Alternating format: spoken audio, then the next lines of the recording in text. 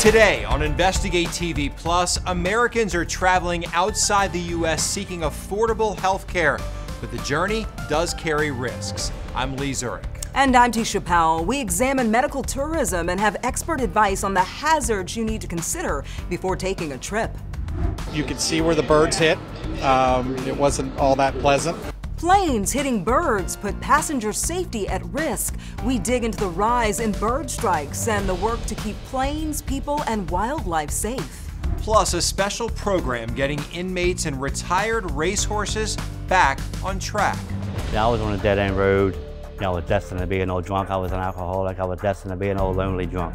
I've changed a lot, and I think horses had a lot to do with that. In-depth stories that inform and inspire. You're watching Investigate TV Plus. A growing number of Americans are once again traveling internationally to seek medical care. It's called medical tourism, and according to international consulting firm Patients Beyond Borders, it's popular for people seeking more affordable care and those looking to bypass long waits for treatment. The group estimates that in 2020, between 1.4 million and 3 million people went to Mexico to take advantage of inexpensive treatments. That's promising news for the business, but experts warn there are risks. Raul and Lori Valenzuela say they tried everything to lose weight, but when nothing seemed to work, they turned to bariatric sleeve surgery in September of 2018 to try to get their lives back on track. My wife wanted to do it, and I was still reluctant because it is Mexico. The couple from Olive Branch, Mississippi say they couldn't afford the procedure in the United States. According to research in the National Library of Medicine, it can cost up to $25,000 per patient. So taking the advice of friends, the Valenzuelas went across the border into Tijuana, where they say they were able to get both surgeries for around $7,000. Me being as overweight as I was at 278 pounds, is something that, I especially needed to do. Lori's procedure was a success. Perfect. Not a hitch. Nothing wrong with her. Nothing. But for Raul, mine was the worst case scenario. The surgery nearly killed him. Less than a week after returning home, his stomach ruptured and he became septic. He also contracted a drug-resistant superbug called Pseudomonas. I'm not supposed to be here. It's a risk more and more Americans are taking. These high costs of care and our broken healthcare system are forcing millions and millions of patients to make decisions that they otherwise would not have made. According to Patients Beyond Borders CEO Joseph Woodman, about 2 million Americans travel internationally for care each year to destinations including Mexico, Brazil, Costa Rica, and India, and that number is growing. Patients Beyond Borders says those patients can save between 20 to 90% on medical bills, depending on the procedure and the country. The Journal of the American Pharmacist Association surveyed more than 400 medical tourists in 2020 and found that most, 92%, were motivated by money. In the United States, it's all about cost. According to the CDC, the most common procedures include dental care, cosmetic surgery, fertility treatments, organ and tissue transplants, and cancer treatment. I haven't been to a U.S. dentist in 14 years. I've had implants, I've had crowns. It's all very efficient. You got to go to the right clinics, though. Woodman supports medical tourism and says it can be safe, but patients need to do their homework. He cautions that quality and safety criteria for providers, facilities, drugs, and medical devices are not always consistent across countries and hospitals. It's absolutely imperative, job number one, for patients to do their research and not rely simply on references from friends. You don't want to price shop, for example. You don't want to go to the very least expensive clinic that's offering the least expensive surgeries. There can be a lot of trouble around that as well. The CDC says the most common complications are infection-related. They advise not delaying follow-up care if necessary, as early diagnosis and treatment can lead to better outcomes. Obviously, the complication that is most dreaded is just death, not surviving the incidents. And there have been examples of people who are not board certified doing liposuction and cause life-threatening injuries, right? So there are significant risks. Patients Beyond Borders says global accreditation organizations like the Joint Commission International can help Americans find more reliable care overseas.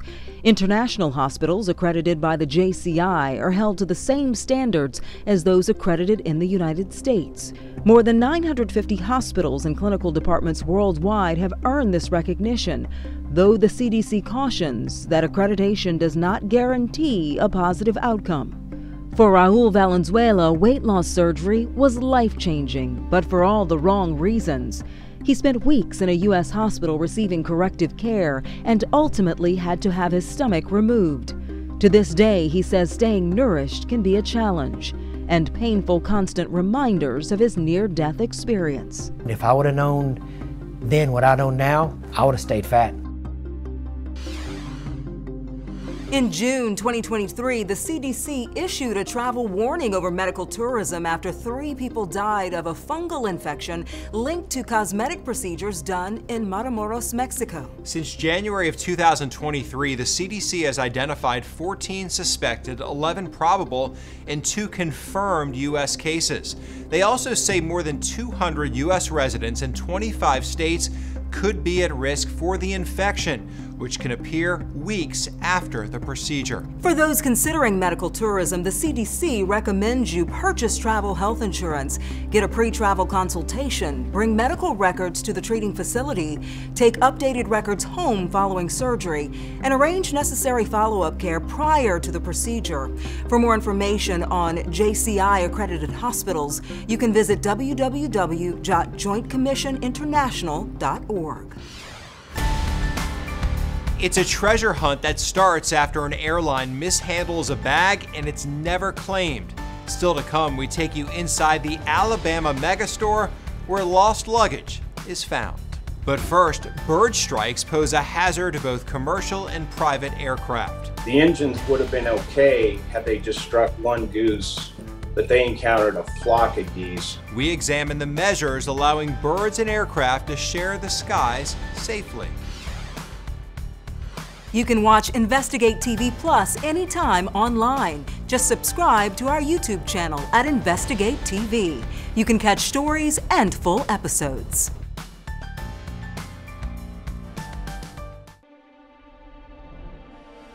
You hear a loud thump, a loud noise.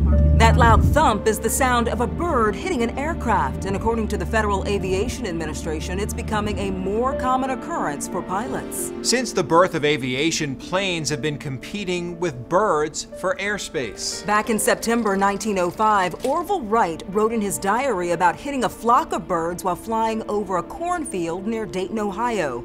There was no damage to his plane, but modern-day aircraft aren't always as lucky. Yeah, the FAA says thousands of bird strikes from both commercial and private aircraft are reported to the agency every year. We go in depth on how birds are compromising air travel safety and the technology and tools in place to prevent a catastrophic collision. A lot of people closing their eyes and trying to text their loved ones. Greg Carfagna was a passenger on American Airlines Flight 1958. The Boeing 737 had just taken off from Columbus, Ohio, the morning of April 23, 2023, when Greg heard a loud thud. On the ground, video taken from the campus of The Ohio State University shows flames spewing from the right side of the aircraft. You could see where the birds hit. It wasn't all that pleasant.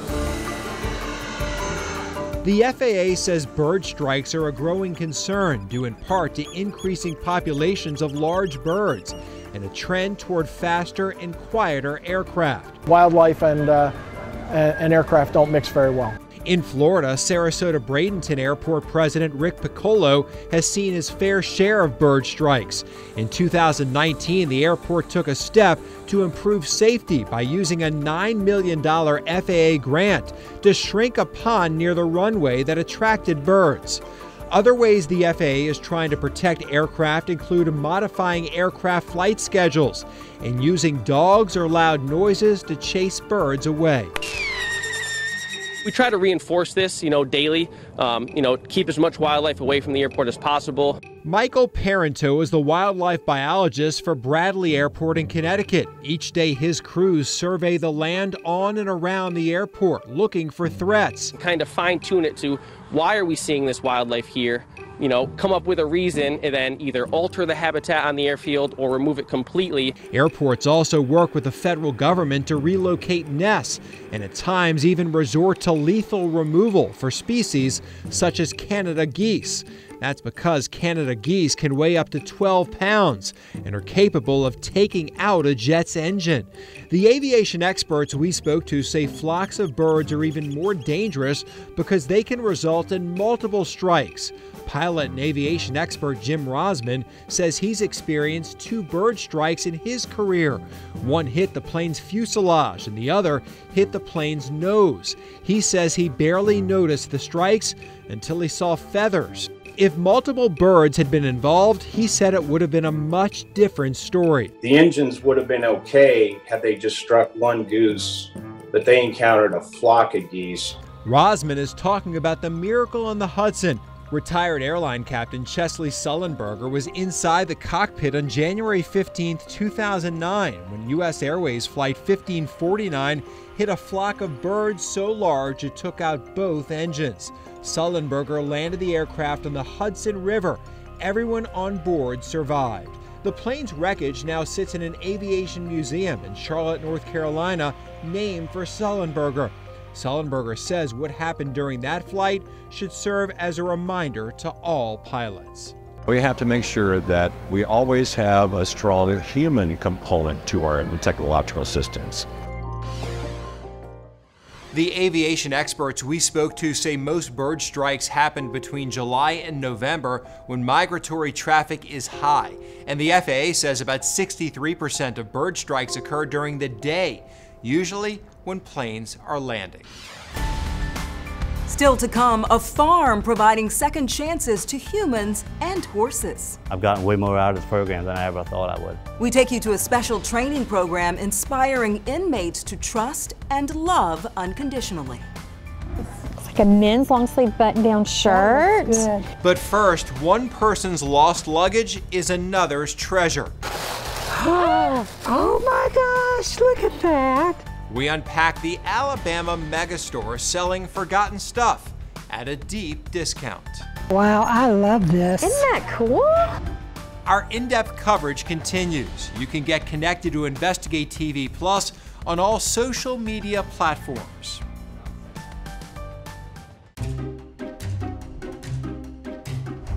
Who can forget this scene from the 2022 holiday season? Southwest Airlines passengers wading through a sea of lost luggage. Many passengers saying they waited for days to get their bags after having their flight delayed or canceled because of a winter storm and computer issues.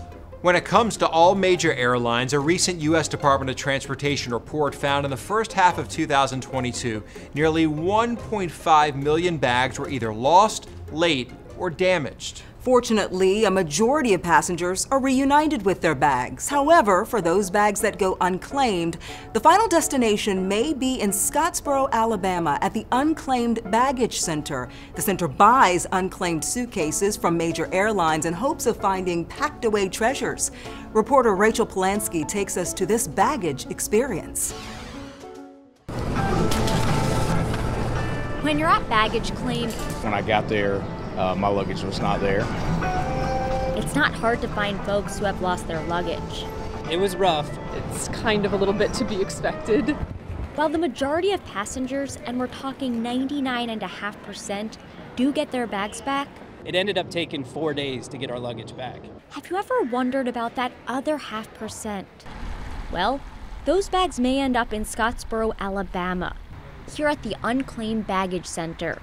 When millions of people are traveling every single day, that fraction of 1% really does add up to a lot of unclaimed bags. That's nice. You're looking at the contents of those bags right here at the nearly 50,000 square foot storefront, which has become a tourist attraction to more than 1 million shoppers each year. Oh, definitely. Just like Verla Doolin from Ohio. This is exciting. Yes! Who agreed to open an orphan suitcase in something the company calls the baggage experience. Look at this. A men's long sleeve button down shirt. That looks good. Willa didn't find any emeralds or rubies, which we're told has happened before. Oh my gosh, look at that. She did walk away with a nice souvenir. Wow, I love this. Isn't that cool? So how exactly does a lost suitcase make its way here? Well, the airline has 90 days to get the bag back to its rightful owner. If they don't, the Unclaimed Baggage Center, which has contracts with all major airlines, comes into the picture. We have truck drivers that make the trip around the country to pick up these unclaimed bags from airlines, and we bring them back here to Scottsboro, Alabama, in our operations facility, where we sort and process these suitcases. Then, each item gets sorted into one of 3 categories: sell, donate, or recycle. We wanted to show you that part of the process too, but the Unclaimed Baggage Center wouldn't let us into their operations facility, citing proprietary reasons. And just like that secret area behind the luggage belt at the airport, there are some things we're just not allowed to see. All right, so how can you make sure that your suitcase doesn't end up in Alabama? Well, first of all, make sure that your name and contact info is on the outside and the inside. You can also throw a couple business cards in there because why not? If you're really worried, take a photo of what you're packing, and if possible, carry on. I would have a hard time opening somebody else's bag. That's not my stuff. Did you see that, the memento that someone brought and just right there in that warehouse? Memories. And look, airlines, there's so much technology. There's that many bags that you can't find the owner? I don't know. All right, the easiest way to prevent the airline from losing your bag is, of course, to travel only with a carry-on. But sometimes you do need to take more. If your bag does get lost, check your airline's claims and compensation policy. Be sure to read the fine print. There's paperwork and documentation, but you can eventually get cash for your lost bags. The maximum liability limit allowed by DOT regulations is $3,800. And if you feel the airline isn't helpful, you can file a complaint with the U.S. Department of Transportation. It affects your jobs. It affects a lot of your future. It means a lot because we both get a second chance. Up next, a farm inspiring redemption. These guys don't deserve, to be left behind, and I feel like neither do we. How retired racehorses are using their second chance to help inmates turn their lives around. You can watch Investigate TV Plus anytime, streaming online. Get the app for Roku, Amazon Fire TV, and Apple TV. They're free to download. We're learning compassion and trust and patience and empathy and selflessness. A horse rescue in Maryland teaches life lessons and gives second chances. The farm, located not far from a state prison, is teaching prison inmates critical job skills so they'll be ready for a new life on the outside. The inmates spend their day at the farm working and caring for retired and injured racehorses who have been given a safe haven from slaughter. Reporter Deborah Alfarone shows us how these horses are inspiring humans to make the most of their second chance, too. Good girl. On this peaceful farm in the small town of Sykesville, Maryland, John Mayo is learning to take care of 20-year-old retired racehorse Lucy. On paper, we're learning the anatomy of the horse. We're learning what to look for, how the horse is thinking, how he's feeling. Not on paper, we're learning compassion and trust and patience and empathy and selflessness. All attributes John plans to use in his second chance. See, these rolling hills are a sharp contrast to the concrete and barbed wire of nearby Central Maryland Correctional Facility. That's where John's serving a sentence for a marijuana charge. All of the men who are here have some sort of a checkered past. That is true, and they take responsibility for the reasons that they're here. This is Second Chances Farm. John and 7 other inmates are learning to groom and care for horses. It's a partnership between Maryland's Department of Public Safety and Correctional Services and the Thoroughbred Retirement Foundation. They're earning a certificate that'll help them qualify for a job while saving these thoroughbreds from neglect, abuse, and slaughter. Not every inmate qualifies for this program. They can't be incarcerated for certain offenses, and they have to be at the lowest security level. And it is a high bar You know, this is not something where you can just kind of show up without studying and get a passing grade. Would you say that Mary saved your life? Definitely. Yeah, I was on a dead-end road. You know, I was destined to be an old drunk. I was an alcoholic. I was destined to be an old lonely drunk. Now I've changed, you know, a lot, and I think horses had a lot to do with that. Malcolm Cox says he's learned a lot of lessons, but some of the most impactful he's learned directly from 19-year-old Mary Wins, or Mary for short. Your horses can read your emotions. You know, they actually teach you how to work on your anger issues, you know, how to have confidence, how not to be selfish. I've gotten way more out of this program than I ever thought I would. Then Malcolm and Mary taught me a lesson. So if you're nervous and afraid, they feel the same way. If you're confident and if you move around them with a purpose, you know, they just fall right in line. The goal is to put them in the best position possible to return as full citizens, to be able to be good neighbors, you know, to be an active part of their community and not, you know, set aside as something less than. The Biden administration estimates more than 60% of people leaving prison are unemployed a year later. This program tilts these men towards success and not statistics. It affects your jobs. It affects a lot of your future. It means a lot because we both get a second chance. These guys don't deserve, you know, to be left behind, and I feel like neither do we. Sounds like coming here gives you hope. It does. It does. And maybe a new direction. And that's it for us on Investigate TV Plus. I'm Tisha Powell. And I'm Lee Zurich. Thanks for watching. On the next Investigate TV Plus, experts agree it's dangerous to hold a baby on your lap during a flight. The fact that they allow it gives people the assumption that it's safe. We explore why federal regulators have not changed the rules despite reports of more turbulent skies.